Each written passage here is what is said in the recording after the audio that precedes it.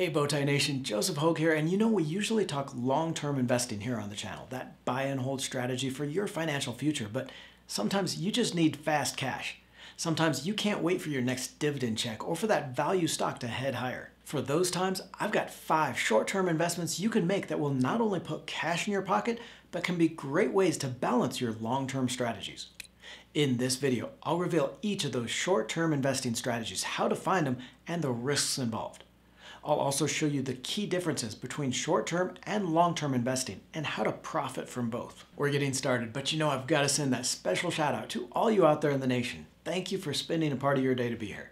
If you're not part of that community yet, just click that little red subscribe button. It's free and you'll never miss an episode. Now I want to get started on that list of short-term investments, so I'll show you those differences with other types of investing and the risks to watch later in the video. Our first short-term investing strategy is using technical analysis for swing trading in stocks. And I'm excited to cover this one because it's a strategy we haven't talked about much on the channel, but can be a great addition to your investing toolbox, whether it's for short-term or long-term investing. Technical analysis is just using a stock's own price history to forecast near-term moves in the share price.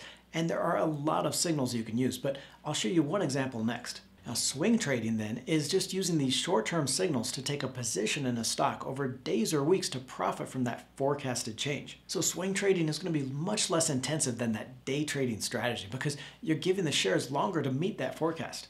You're not worried about the smaller moves, but waiting for that bigger change predicted in your chart. And one of the easiest of these short-term trading signals is the 50-day simple moving average.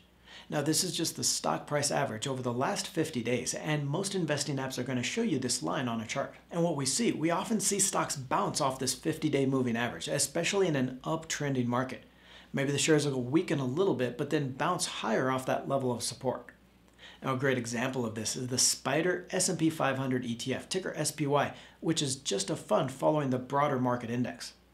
And you can see here in the chart that over the last 5 months, the share price has bounced off that 50-day moving average at least 6 times. Each time it fell to that support level, you could have bought the shares for a quick rebound, making 3 to 5% over the next couple of weeks. Not only is that technical analysis of the stock charts a great short-term strategy, but for long-term investors out there, it can be a great signal for when to buy into your long-term stocks as well. We haven't covered technical analysis much here on the channel, so I'm teaming up with Thomas Carvo to do a free webinar, 3 trading signals to use in your investing. Now that webinar is totally free, and as a bonus, besides those 3 technical analysis signals, we're also going to show you how to use them to make money even if stocks fall. So look for that free sign up to the webinar below. One of the most popular short-term investing strategies here on the channel has been small cap and penny stock investing. Now there's actually no formal definition of what makes a penny stock, but it's usually around the size of the company, so the market cap of the stock. So any stock with a market cap under $1.5 billion is really considered a small cap, and a penny stock would be something smaller than that, generally less than 500 million. So it's really not just those stocks trading for pennies or even under a certain share price.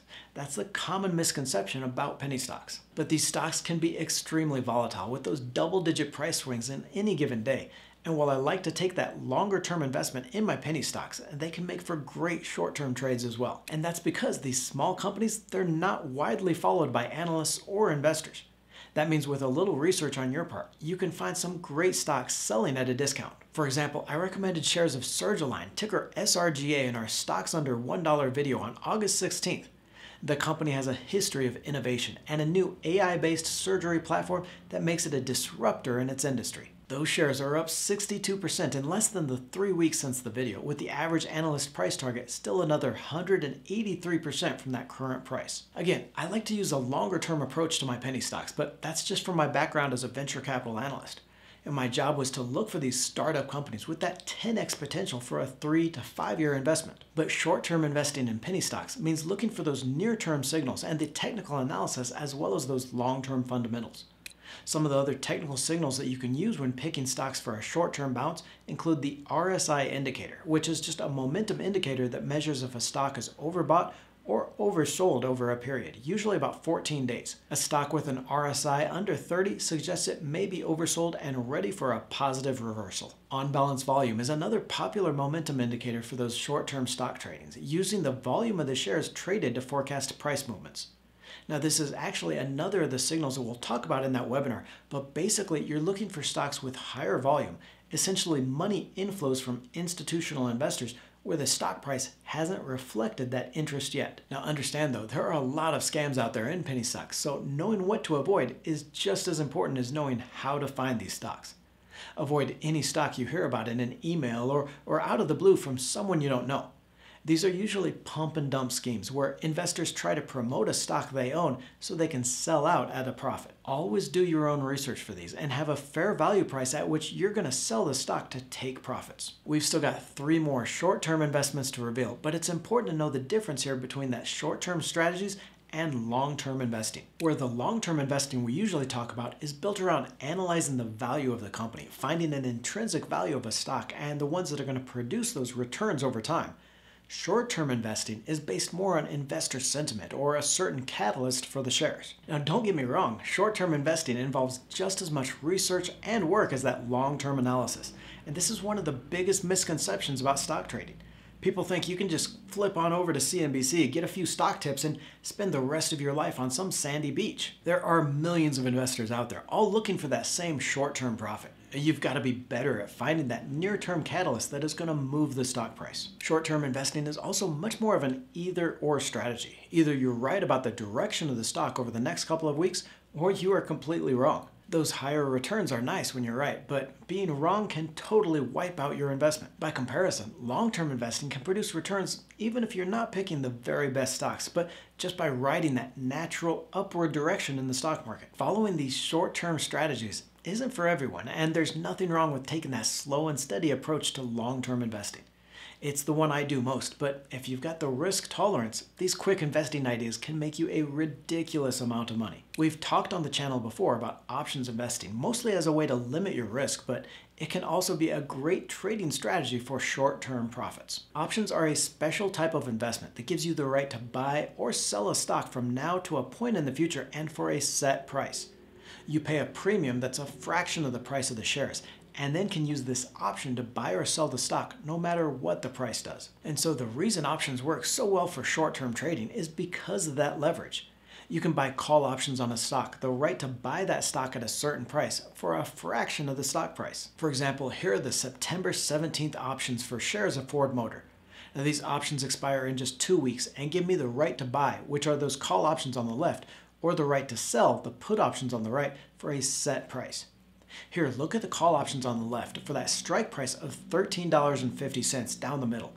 Now that's the set price that I can buy the shares if I buy those options. Here it says I can lock in that price of $13.50 for shares of Ford through the next 2 weeks for a premium of just 24 cents a share. So if I was expecting news to come out or something that could send Ford back up to that peak of $16 a share over the next 2 weeks, I would buy these call options. If then the stock did go to that $16 per share over the period, those options would be worth at least $2.50 each, which is the stock price minus the guaranteed price on the option.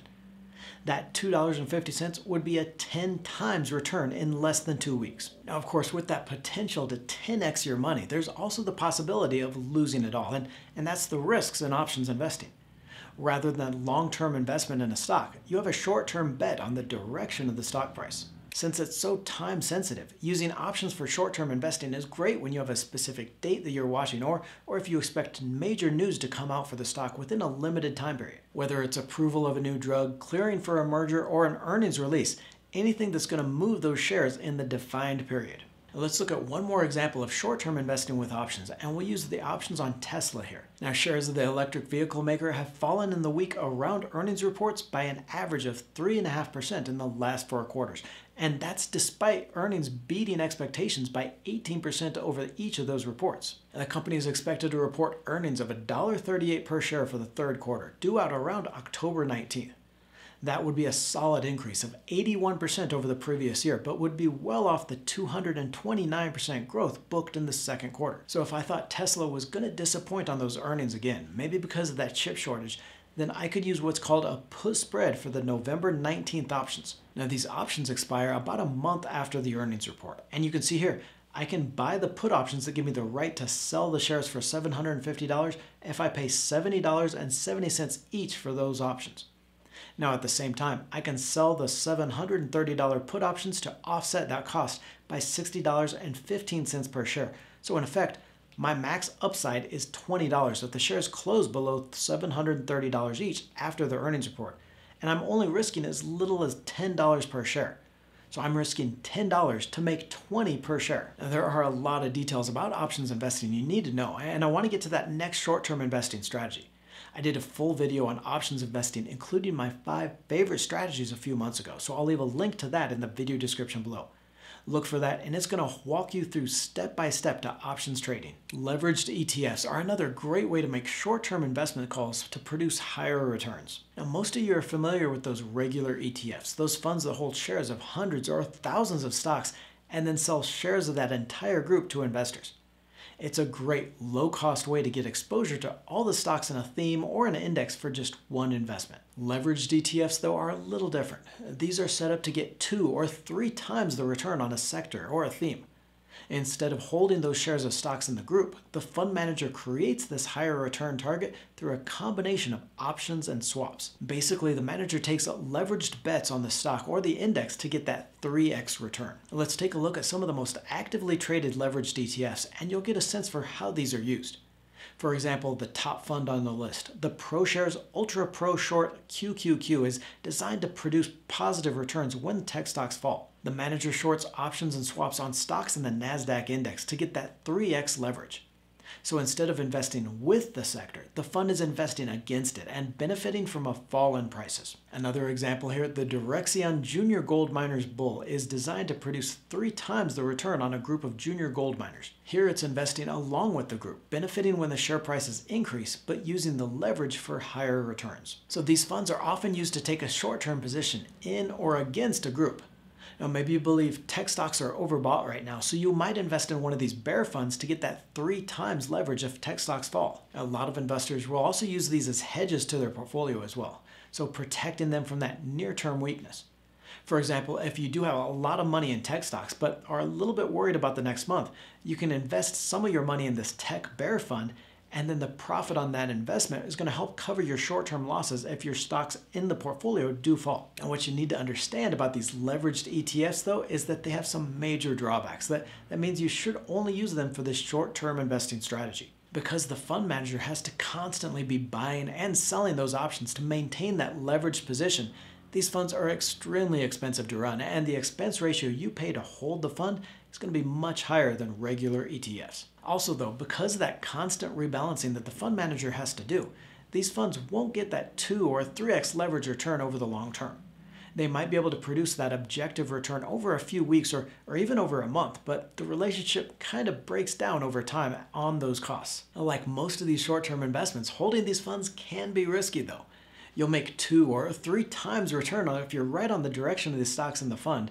So for example, if you buy the Direxion Junior Gold Miners Fund and then gold prices spike, taking gold miners up 5%, you could be around something like 15% return on the leverage. But that leverage works the other way as well. If the stocks in the fund were to lose that 5%, then that leveraged fund would fall on the order of 15%. So you definitely want to do your research on each of these. While I'm holding my cryptocurrencies for the long term, there are some short-term ways you can invest in cryptos as well. Now, there has been evidence found for seasonality and other momentum trends in Bitcoin prices.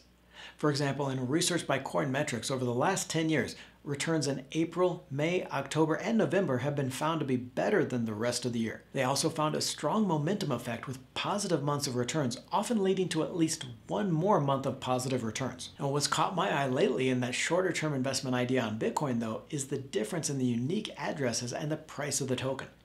Now, we've seen in the past the number of unique addresses on the blockchain is directly correlated with the price of Bitcoin.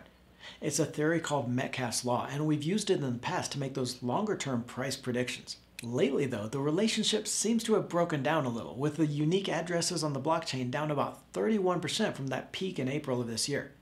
Over that time, though, the price of Bitcoin is only down about 22% from the high set that month. So I think from this, you could make that argument for price support on Bitcoin, even in the face of the lower activity on the blockchain. Maybe the idea that institutional investing and cash held in Bitcoin is supporting that price, so when we do get the blockchain activity increase back to its high, you could see prices of Bitcoin jump well past that $64,000 each. I've also studied daily prices on Bitcoin with data over the last 18 months and found the best times to buy are over the weekend, often late at night, Saturday or Sunday. On average, the price of Bitcoin was 1.4% less on Sunday compared to the weekly average, and nearly 2.5% cheaper than the price on Friday. Click on the video to the right for those 7 penny stocks under $1 each. 7 penny stocks with one up over 62% in the last 2 weeks. Don't forget to join the Let's Talk Money community by tapping that subscribe button and clicking the bell notification.